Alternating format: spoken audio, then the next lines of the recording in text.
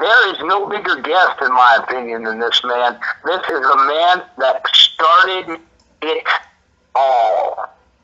Now, you hear the term legend thrown around a lot. In baseball, Babe Ruth is truly a legend. In basketball, Michael Jordan is truly a legend. But in combat sports, I would argue there are very, very few legends. And this man is one of those very few legends. And I say he started it all because he is the creator and founder of a little company you might have heard of called the Ultimate Fighting Championships, UFC. I welcome you, Art Davie. How you doing, Art? Matthew, it's really great to be here with you tonight. And, I was lucky 23 years ago, so it's quite an honor to be told that I'm a legend. But, I was in the right place at the right time. Well, talk about that journey, because as I understand it, you were an advertising executive.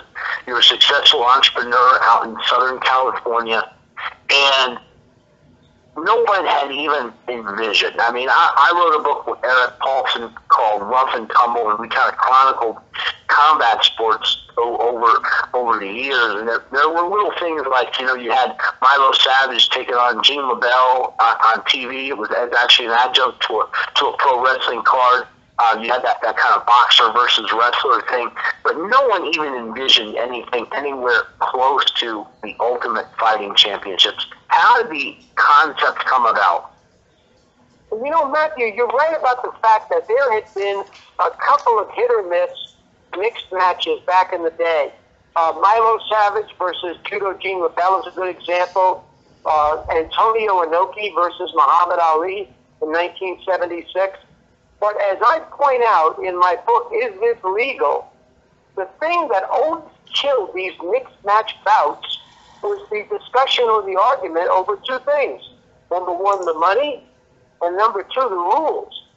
The rules would be argued about as to what can I wear and what can I do. And the money was, how much are you getting and how much am I getting?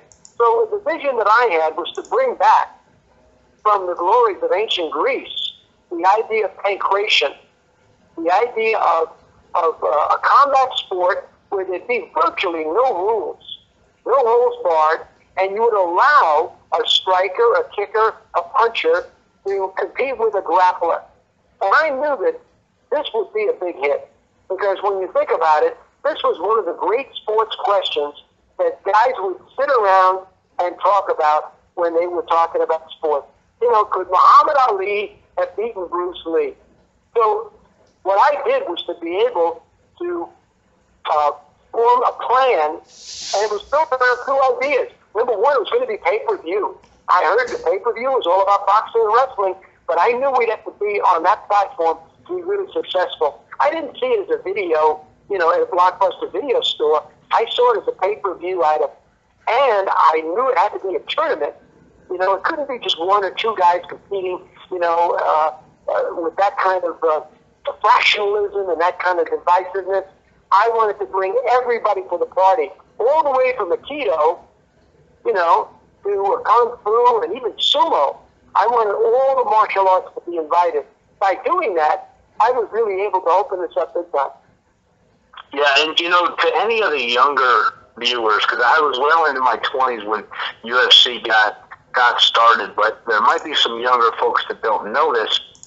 It was a totally different ballgame. It was open weight tournament, and it was so exciting. And I remember when I first saw it, coming from an amateur wrestling background and just getting into judo in the early 90s when judo was hot, seeing this thing, and I was like, what in the world is this?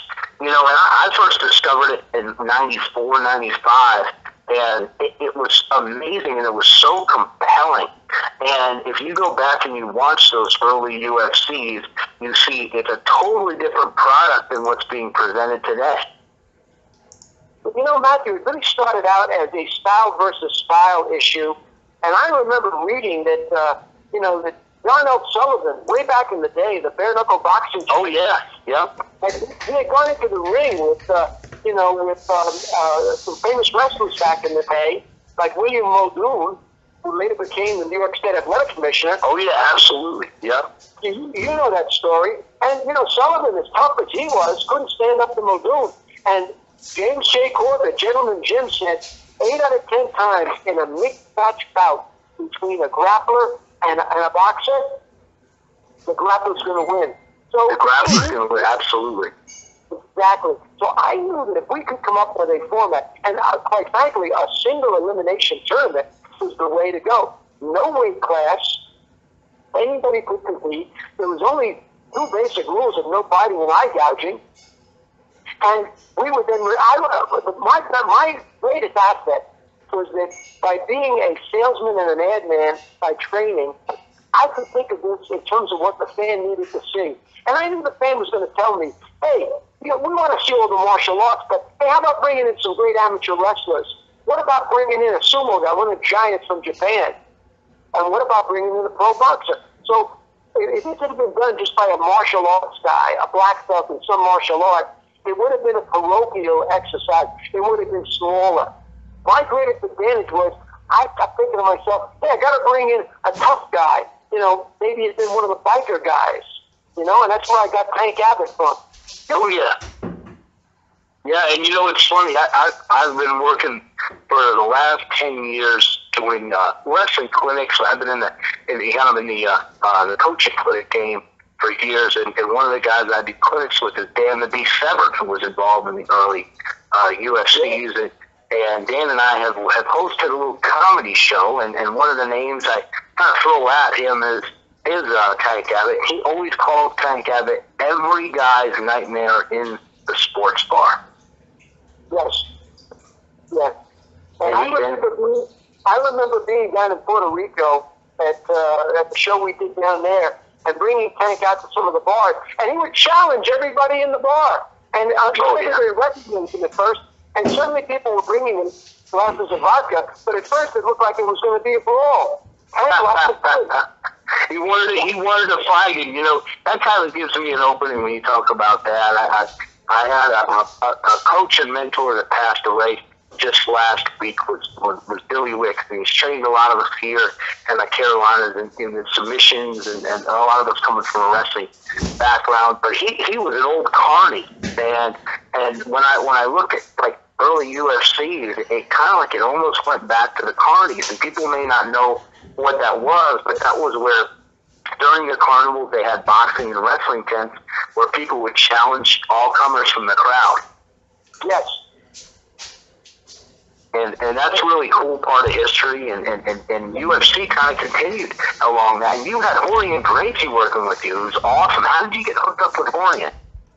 Well, doing my research, I was actually developed the idea for an advertising client, and then they rejected it as being too violent. But one of the things I had discovered in my research that there was an article in Playboy magazine back in '89 about the Gracies. The name of the article was BAD, B-A-D, in which the Gracies had been challenging anybody and everybody going back to their father's era, where he had challenged boxer Joe Louis. Oh yeah.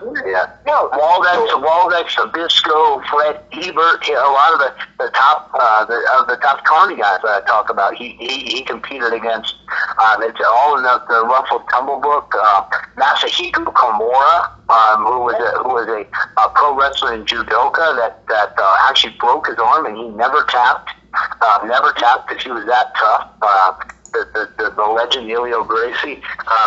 This is all history that nobody knows about. It's kind of gotten lost in the days in the modern UFC, in the modern MMA. Well, Matt, my great advantage was that I was a good student of history. Frank Gotch, when I found out that Elio Gracie had competed against Vladislav Zabisco, who was a great strongman, great powerlifter, a great wrestler, I said to myself, you know something?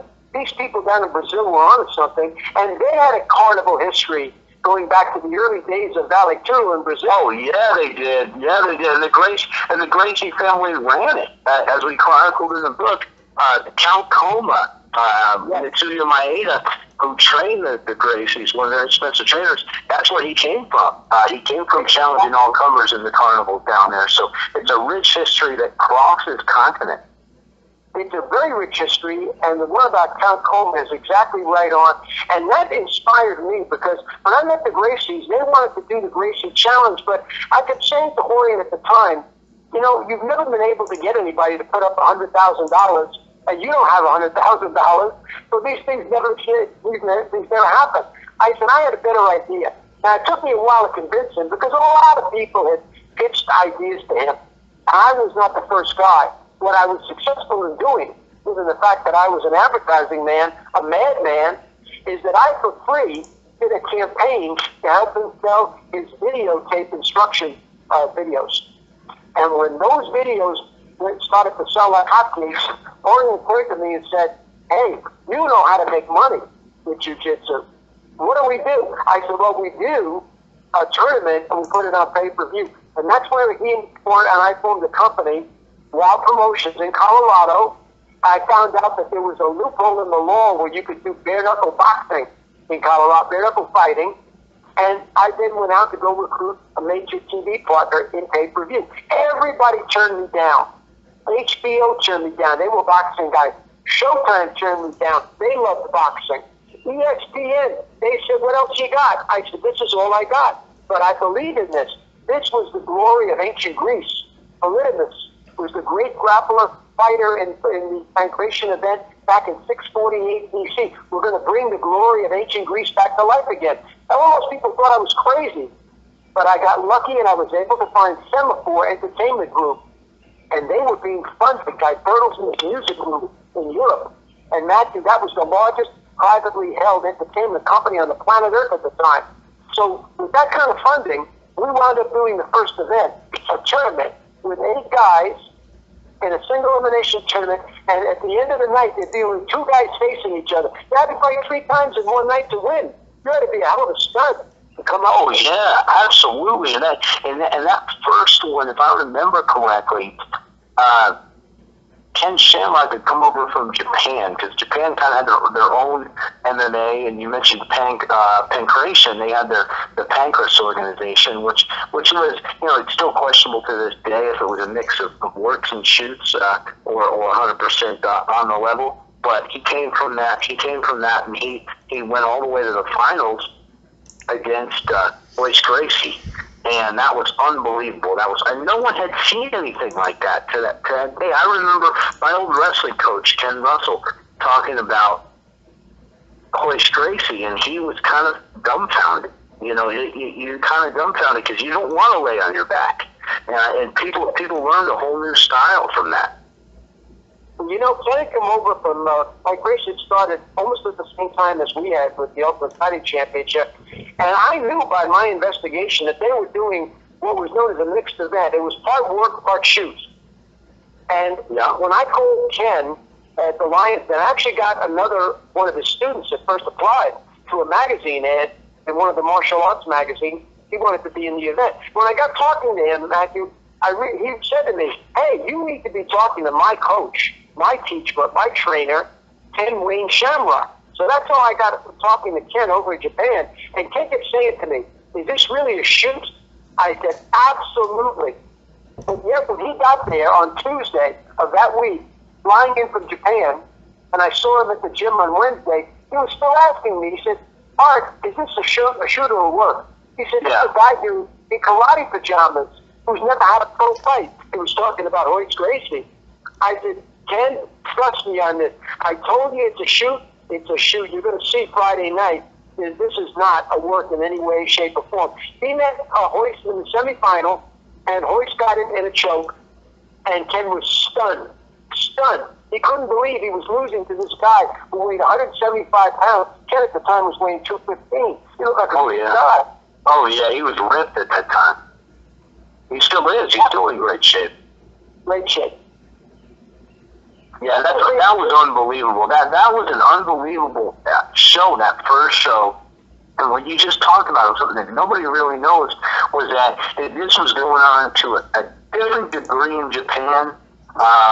you know, Eric Paulson was champion of Shuto, and he claims he was trying to get on the UFC. How did you select who was going to compete in these tournaments?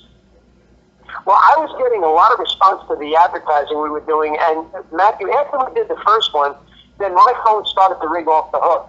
I would have people send me videos. I would go out and I would go to the schools and the tournaments, and I would check out fighters. I was the booker and the matchmaker, and I was constantly looking, whether it was somebody from sumo like Emmanuel Yarbo, or it was somebody from Kempo, Xingyi, Wushu, Penjak Salat. I brought in the first European to win the Penjak Salat Championship in Jakarta in UFC 2. I brought in kick fighters from Holland who had been teaching and training in Bangkok in Thailand, and who could kick to the leg.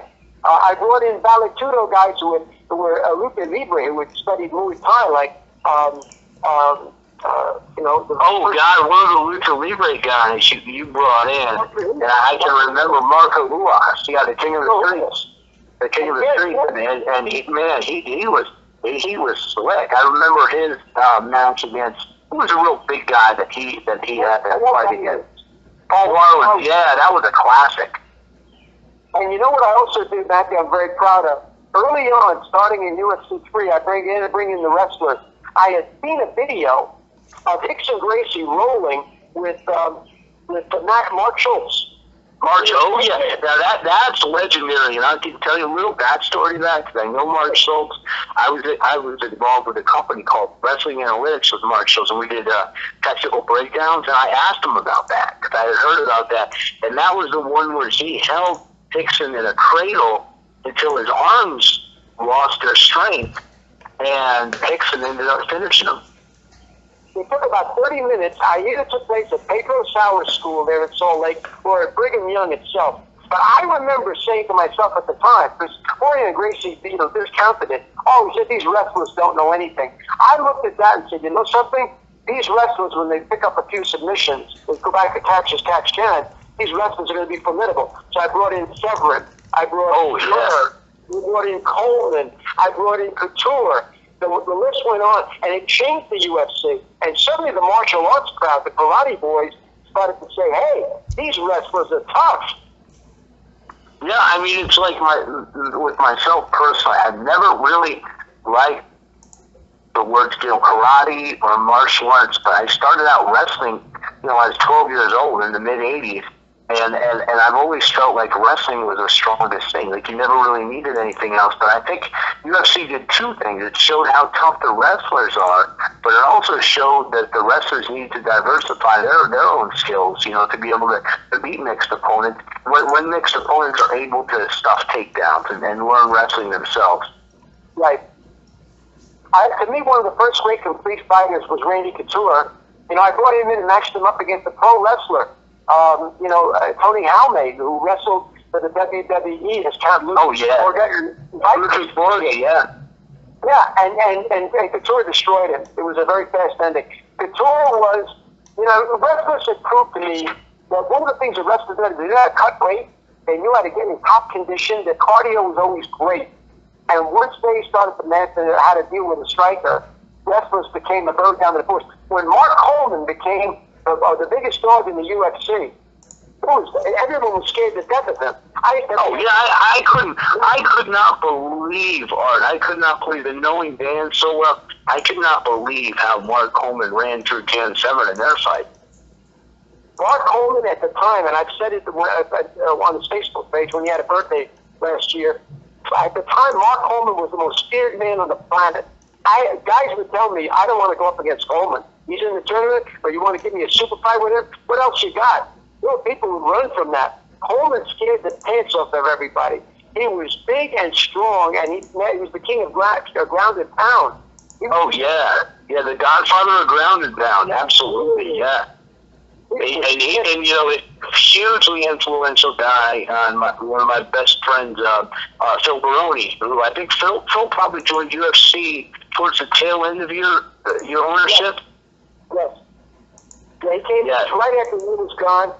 Phil had a great impact. Great personality, by the way. Great star. Oh, yeah, and I just want to give a cheap plug. Well, this may air afterwards, but Phil and I have a little pro wrestling tag team that he created called the Border Patrol. We are supposedly Donald Trump's commissioned border agents, and we take on a lot of the luchadors. And we'll be there next week. I'll be in Las Vegas, Nevada, over at the Silver Dollar Casino on May 20th for Future Stars of Wrestling, and we'll be doing a tag team out there in Vegas. Very cool. Wow. Yes, we have always having a good time, Art Davie. Well, I want to ask you, I mean, UFC, unbelievable. How did your run with UFC come to an end, and what was the tail end of it like? Because I know there was a lot of legal pressure from guys like, I'm not a big fan of this guy, I have to say, although I did vote for him one time for president. John McCain was putting a lot of pressure on ending the UFC's tenure, and there was a lot of legal pressure. A lot of people forget that now. Yeah, I think a lot of the younger fans who have come in the last 5 years didn't know that back in the day, John McCarthy and I were under the gun. John was my great referee. I was the commissioner at the time. And he and I would wind up going to a particular city with Chemical Entertainment, who was at that time producing the show. And we would have to testify in front of the judge or in front of the sports commission about the rules and about safety. Because at that time, the pressure was really on. Like when we were in Charlotte, North Carolina, the police were telling our fighters that if they fought on Friday night, they could be arrested. And some of my athletes were police officers themselves and were worried they'd lose their badge. So when we did Detroit, UFC 10, the judge ruled that there could be no closed fist punching. He was willing to let it go. He said, but there can't be any closed fist bare knuckle punching. So now was that the controversial fight with the rematch between Ken Shamrock and Dan Severn? Yes. Because yes. Explain that, because that's huge in history. Because that's when there's a lot of gray area there.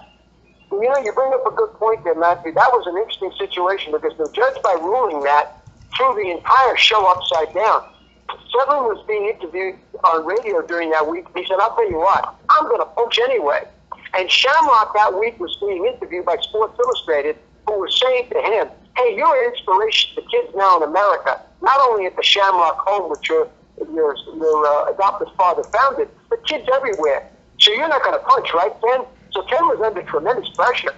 He figured, hey, I think Severn's going to punch. What, am I not going to punch? And I had gone around with John McCarthy in the dressing room that Friday night and telling everybody, if you punch, I'm going to fine you $100 for each punch. And that night, Mark Schultz was matched up at the last minute up against Gary Goodrich, the former arm wrestling champ, who later became a big star in K1. And he beat Gary with 41 punches, bare knuckle punches. I should have been fining him $4,000. Monday morning, the judge was looking for all of us. He said that we had violated the court, and we never went back to Detroit. So there was tremendous pressure. John McCain called it human cockfighting. The New York Times said it was barbaric. And I got to tell you that by 1997, Time Warner, Viewer's Choice, had basically marginalized us in pay-per-view. We had lost a major source of revenue. A lot of fans, they don't realize for a while there, we weren't on pay-per-view back in 97. They basically had shut us out. So we were under the gun, and we were being driven. And the politicians and the media let it. They said it was, it was unfair and it was barbaric, and the bare knuckle fighting was for thugs and criminals. And yet we would tell them, look, bare knuckle fighting is actually safer. And Shamrock said, hey, punching a guy in the head with your bare fist like hitting a bowling ball. It's anybody who's ever been in a street fight or a bar fight knows that, because if you punch with your fist, as opposed to wearing anything that's shielding the blow from your fist, you're going to break knuckles, and you're going to have to hit with elbows and headbutts and other things. Well, it was counterintuitive, and the young fans didn't know that we were being chased. Puerto Rico, they ruled against us. Detroit, we wound up only doing these shows then in Augusta, Birmingham, Bay St. Louis, Mississippi. We couldn't even get into the Charlottes and the Denvers anymore. And forget going back, we had gotten it sanctioned in New York.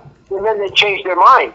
And we had to move the show that was going to be held up around Niagara Falls down to Dothan, Alabama on short notice, UFC 12. That was Randy Couture's first show. That was Joe Rogan's first show. We had to move that show on Wednesday night, fly everybody down south to do that show at a sellout Friday night in Dothan, Alabama. They chased us out of New York. So fans today don't know what it was like back in the day. But I got to tell you, an 8-man tournament where you had to fight 3 times in one night, it was rough. There was no weight classes, and there was nobody there to protect you. You were on your own, baby. And if you won, you truly were the ultimate fighter. Absolutely, that's a totally different world. People can't even understand that. And you talk about you're moving from Alabama or from New York to Alabama. That's crazy, especially like right before the fight. I mean, kids now would never want to do that, and it's a totally different world. Now, let me ask you this, and from a promotional minded perspective, why wouldn't you kind of circumvent by going to Indian casinos? Well, you know, back in the day, we knew our main source of revenue was pay-per-view, number one. And quite frankly, this was conceived as a franchise with a long-term future and history, and we didn't want to feel we would just be marginalized on Native American properties. And quite frankly, pay-per-view, I took a dim view of something that could only be done on sovereign land, basically, which isn't the United States. So there was a lot of pressure for us to do what eventually Super did, and that is to get on broadcast, to get the Fox. And the idea that if you were to move away from pay-per-view in cities like Detroit, where we were, or Charlotte, or Buffalo, New York, and to move this thing to a Native American property in a part of the country that everybody would say, well, where is that?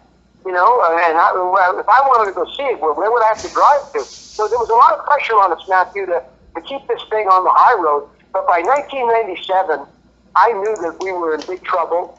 I had made a decision to sell out Wow Promotions. At one time, I owned 25% of the UFC. Our company owned 50%, along with Semaphore that owned the other 50%. And I sold out our half because I saw the handwriting on the wall. Now, I stayed on board for 2.5 years as the commissioner, to book fights, to do matchmaking, to be involved with the rules and the medical. And yet, by late 1997, the handwriting was on the wall. 1998, January, I finally left the UFC. And quite frankly, at that point, we were only on DirecTV, a little bit satellite. And by the time that Super bought it in 2001, they were able to buy it for a song because it had been basically shoved to the margin, shoved to the edge. Who did they buy it from in 2001? They bought it from Semaphore Entertainment, which was our original joint venture partner in 1993. The UFC was owned by 2 companies, Wow Promotions, the company that I started with Jorge and Gracie. We owned 50%, Semaphore owned the other 50%. And in 1995, I made the decision, and I talk about it in my book, for us to sell out to Semaphore. I felt that they were going to stop us when we had to hire both civil and criminal attorneys in Charlotte. That's in the New South. I figured if they're getting hard in the New South, hey, we'll never get to Los Angeles and Chicago. Man, and they chased us out of Detroit. So I made the decision then to sell. But I stayed on board because I was the only one who knew how to do the tournament. I just sold a fight there. So I stayed on board till January of 98. And to answer your question, Super, the company started by Lorenzo Frank Fertitta with David White as a minority partner. They bought it from Bob Meyerowitz at Semaphore Entertainment, and he was able to sell it to them for $2 million. Oh, yeah. I mean, you think about it, that's huge. And you think about it, and growing up through that, like in the 90s, and when you first started it, when it was that brand new, it was huge with pay-per-view, and then I think Blockbuster Video. But like you're saying, like in 98, I didn't even think or pay attention to anything UFC from 98 until I went with Phil to Mohegan Sun when he fought Dave Monet on Mohegan Sun, and that was like 2003. So you're talking about like 5 years there, and even then, and that was his famous knockout where he jumped on the cage and said, "I'm the best ever," and I was I always tell everybody, same thing. We'll have our next guest on when I was supposed to be in his corner, and I turned and the fight was over. That was over in a flash. It was not even, that was a quick knockout victory, which is huge for him. But you're talking about, even with Phil, he went and fought in Pride, and UFC didn't really pop to the mainstream until the Ultimate Fighter reality series, which I want to say the first season was 2004, 2005. So you're talking about a gap in years there where UFC was completely out of sight and out of mind. So they were able to come in and swoop up and buy it. But let me point this out also, Matthew, that between 1993 and 1996-97, we were doing pay-per-view numbers that it took Super years to get close to. By UFC 2, we did 300,000 buys, and that's when the universe, your homes that were wired, was only 33 million. Today, the universe is 100 million homes. So our numbers had wrestling and boxing wetting their pants. They were shocked. And yet, without getting banned in 97, or by Time Warner, then suddenly the UFC was gone. It was shoved into the corner. That's why the Super was able to buy it at that fire sale price. You couldn't find it at that point. It was a little bit on direct satellite, but by and large, you couldn't find it. It wasn't around. And I'll say it to you. I'll say this. The reason I'm talking to you and doing this interview tonight is that Super came on board in 2001, and they proceeded to invest about $50 million into the UFC, and they were able to get it eventually on the Fox TV broadcast, and they were able to get into the mainstream. And if they hadn't been able to do that, the UFC would simply be a footnote, and so would I. Absolutely, absolutely. And, the other thing you talked about, and people still long for this. Just last week, I was doing some clinics with the Beast Fan 7, and we did a radio show in Greenville for the Planet, for the big morning show, biggest rock morning show in South Carolina for the Rise guys. And Dan was on there. Dan can spin a yarn. Dan can talk for hours. You give him a microphone, and he can just talk. And that was one of the things he was talking about. What the hosts were saying, and the hosts are guys, probably a little younger than me, early 40s, late 30s, and the hosts are on there, and they're talking about how they long for the old UFC. They remember how it was in the old days.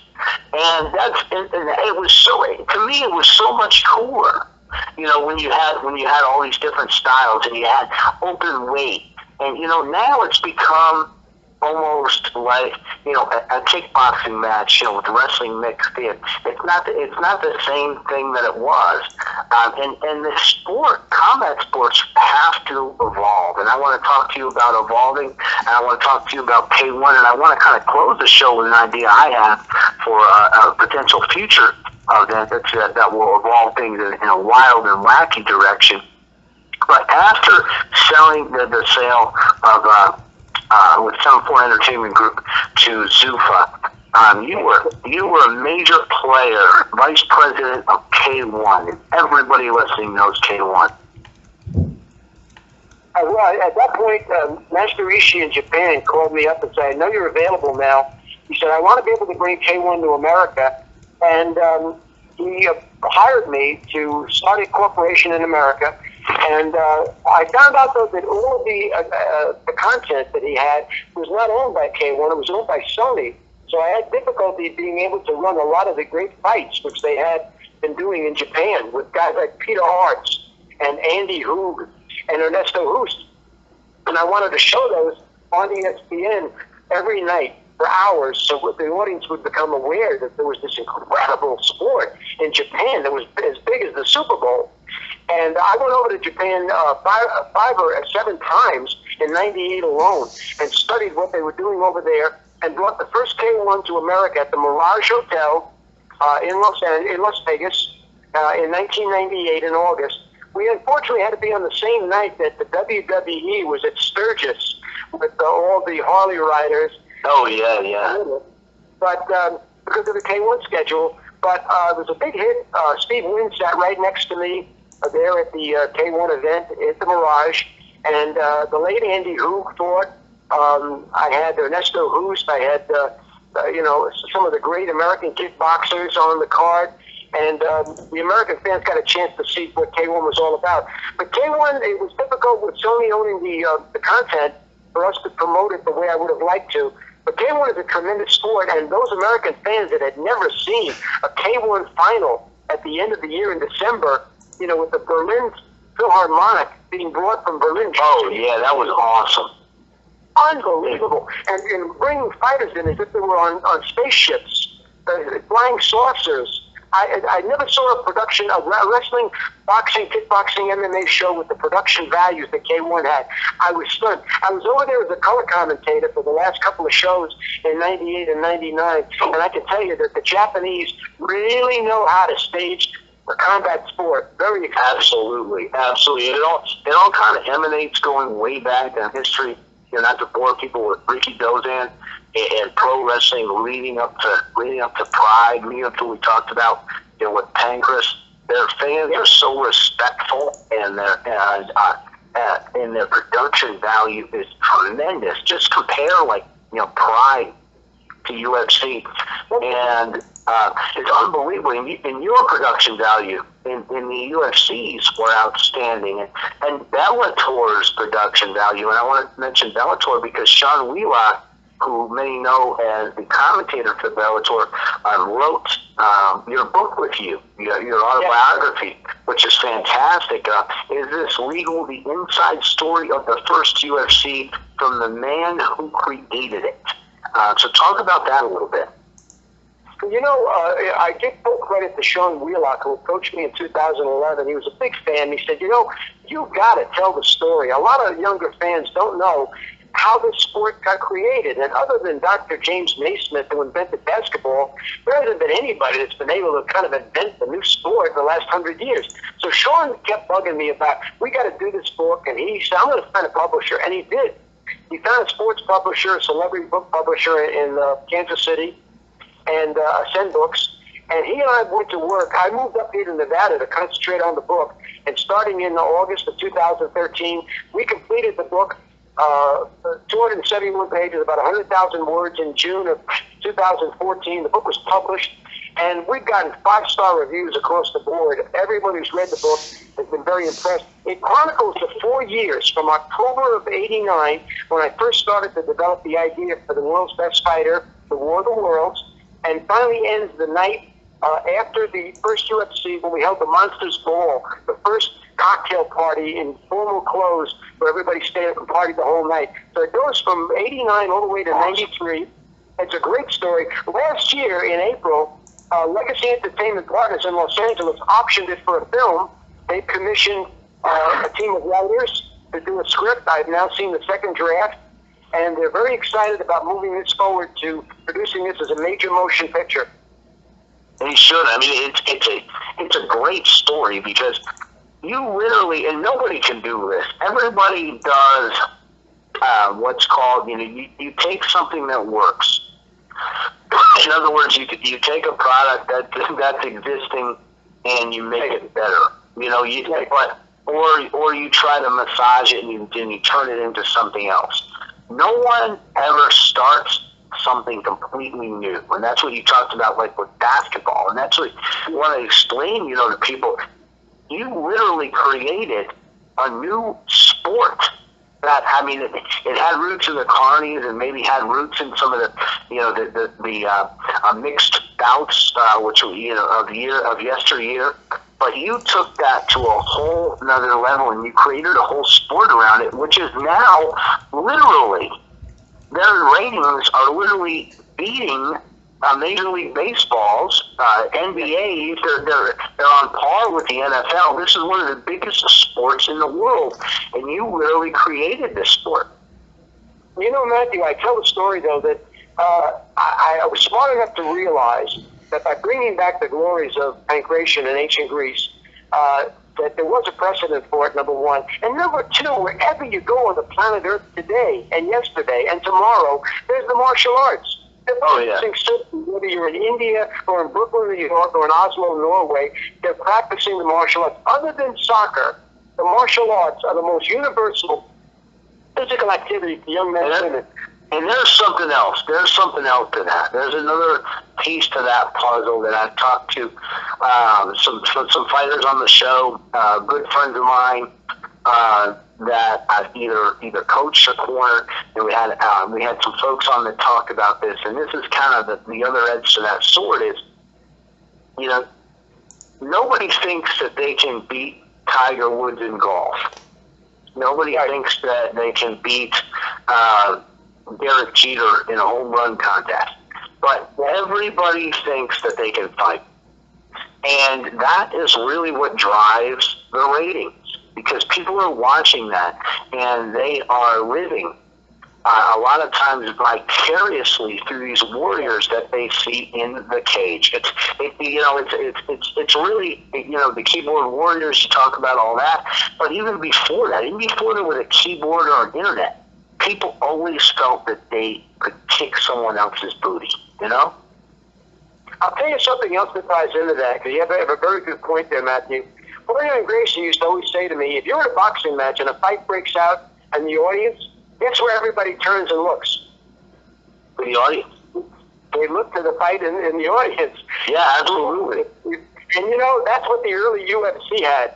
And you young fans today who've grown up in the last 5 years watching the UFC and MMA, what you got to remember is those early shows were unbelievable. They were wild.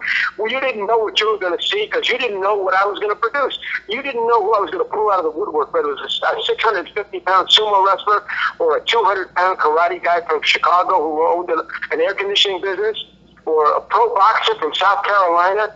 You know, whoever. It was always a big surprise, and we all wondered who's going to win. Who's going to be the big dog? Who's going to be the apex predator, the great white shark? You had it all there. I mean, you look at everybody that you mentioned, every size and shape, they were there in the early UFCs, and I want to really urge people to go back. And you know, I'm kind of an old fart, because I still think, you know, hey, go to Blockbuster Video and rent these VHS tapes, but that's kind of the thing of the past. So how can people watch the early UFCs when you don't even know myself?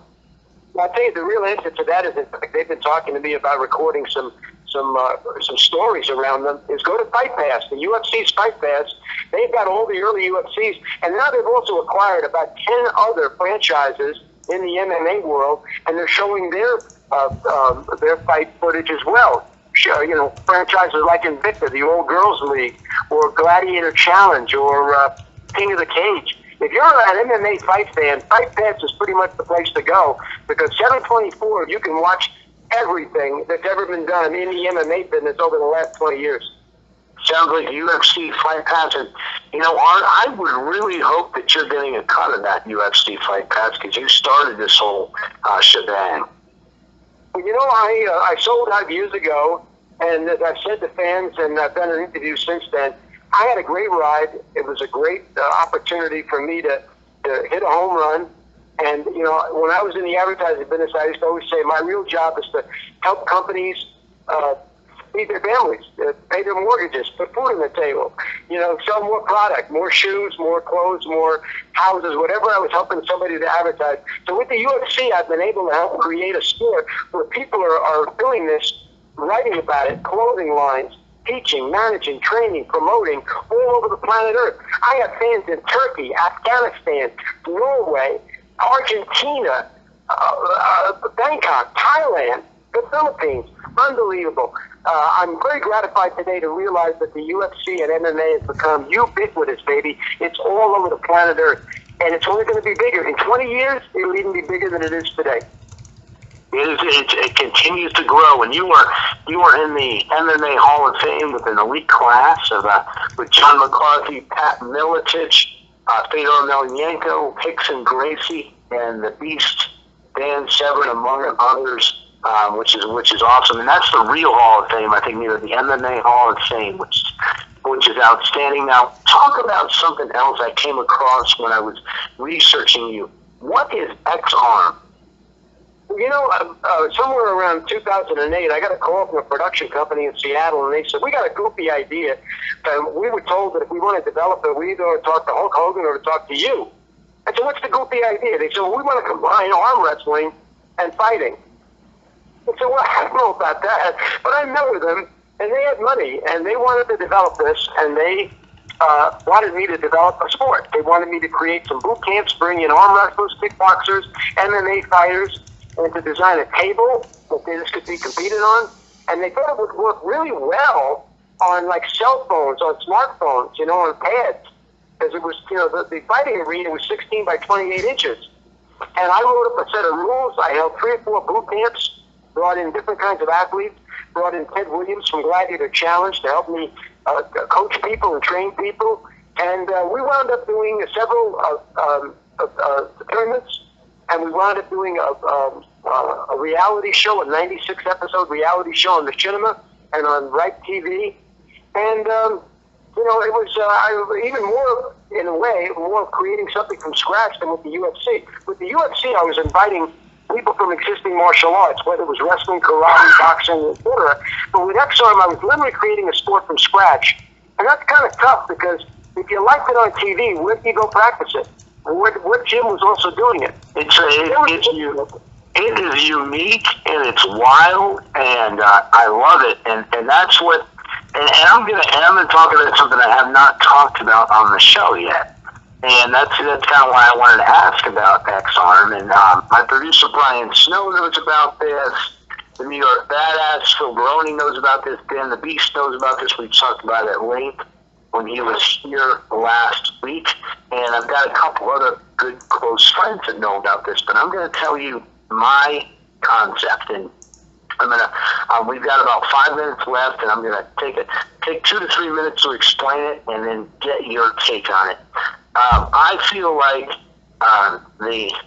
the world of mixed martial arts is if you don't evolve, you're gonna die. And I've created a concept that is evolutionary, if not revolutionary, and it is not mixed martial arts.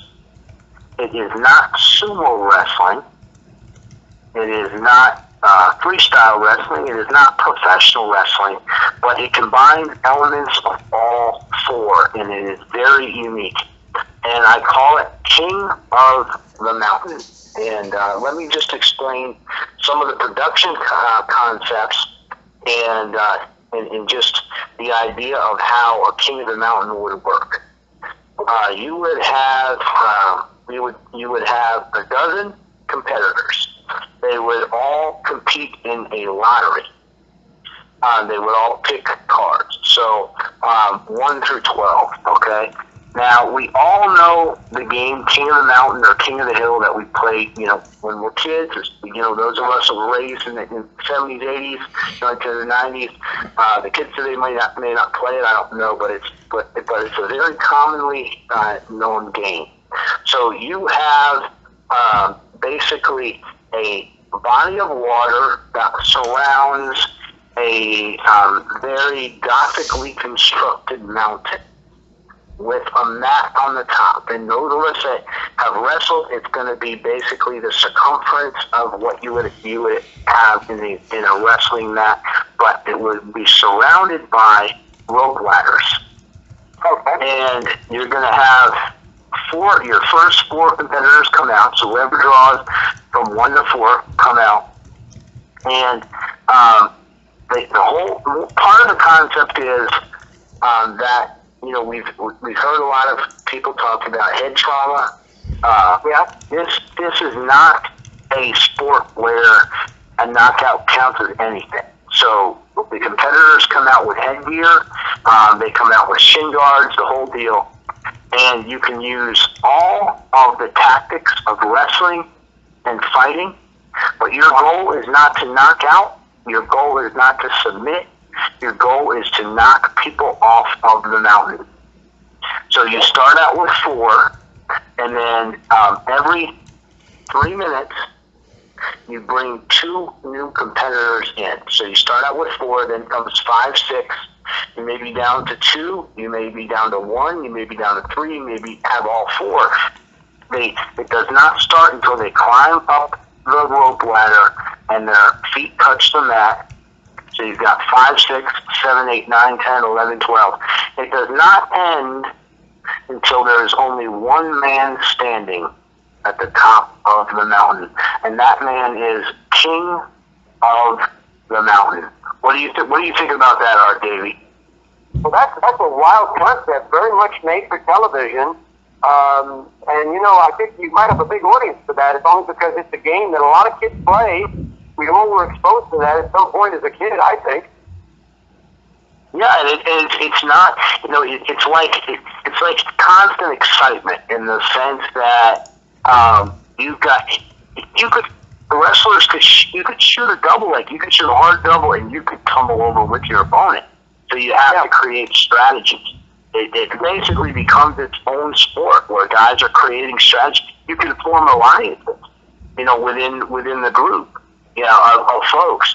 And there's that lottery system. And I was thinking about as the competitors come out, they come out with that body of water surrounding the mountain. You've got a couple of very sexy, voluptuous, bikini-clad ladies that escort each competitor out with, you know, music playing like you'd have in UFC. But they escort them out, and then, as opposed to ring girls, they're escorting them out, and then they're climbing up those rope ladders. And then as soon as the competition engages, they press a button, those rope ladders shoot up, and then when it gets to the countdown, you know, 10, 9, 8, 7. When the next troop are coming down, the rope ladders drop back down. So, you know, you've got a lot of bells and whistles on that as well. Well, that's a pretty wild and crazy idea. When do you plan on staging the first one, Matthew Granahan? Well, I have been talking with the Cherokee Casino in North Carolina, which you might be familiar with, and I've also been talking with a promoter here that is known in the pro wrestling circles, Chuck Sloan. He's done beer days involved with me a couple times, where he's had some B and C level celebrities come out, and he's hot on the idea. So we're going to actually have him on as a guest, and I'm looking for him to promote the first one. But I'd like to take this to a bigger stage and get it on pay-per-view. Well, it sounds like if you do that first one under your belt and you work out the bugs and you tweak it, you might have a viable product that you could then move forward and raise some additional capital and see if you can't move forward to getting it on pay-per-view or getting it on cable.